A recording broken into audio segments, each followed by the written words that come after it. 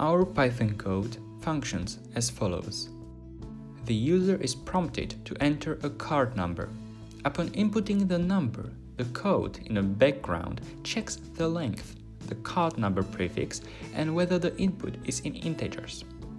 If a condition is not met, a relevant error message appears. If all conditions are met, then the code runs a Boolean's algorithm. If the algorithm comes true, then it concludes the card number is valid. In other case, it is invalid. Our group had a few iterations over the code. The original version worked, but it was not efficient and had mistakes. Because of it, we changed it up and made the newest version. In this one, we have 4 predefined functions. One checks to see if the starting input character is correct according to Learn's formula. The second one checks if the input is of the correct length.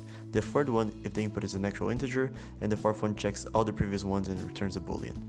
The code itself starts by checking all previous functions. Should any fail, it will exit and close the program. After checking, the code proceeds to calculate Learn's formula utilizing 2 while loops, one for characters in even indexes and one for odds. After finalizing the formula, we check if the final variable is divisible by 10, and thus we print whether the number is a valid or invalid card number.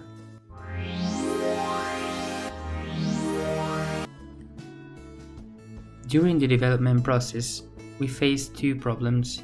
The first one was how to perform the input validation and stop the program as soon as the first check failed.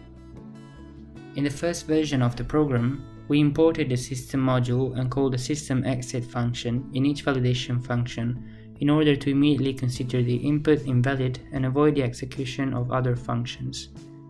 This option requires to input an external module and to add unnecessary repetitive code. In the second version of the code, we structured the logic in a way that the checks are only performed if the previous function returned true. We used a divide the problem into several subproblems or step solution strategy to divide the code into several chunks. As the conditions are related by an AND relation, if a test fails, the following conditions are not evaluated and false is immediately returned. First comes the validation functions. If they are all true, then and only then the learn algorithm is executed. This option allows for a more readable and straightforward logic while maintaining the desired behavior. Only continue executing validation functions if no previous check failed. The second problem we encountered was how to check if the input string only contained numeric digits. In the first version of the code, we thought about checking if every character belongs to an allowed list of characters. This option resulted in implementation of yet another cycle. In the second version of the code, we tried to cast the input string into an integer. In case the casting fails and an exception is raised, we assume the input is not an integer. We've chosen to go with option 2 as it is more efficient and does not require adding another cycle into the code. I'll talk about the flowchart process. To start the process, the program will require an input. In this case, the input is the user's card number. If the input is right, the program will continue the process. If not, the program will print relevant error and exit.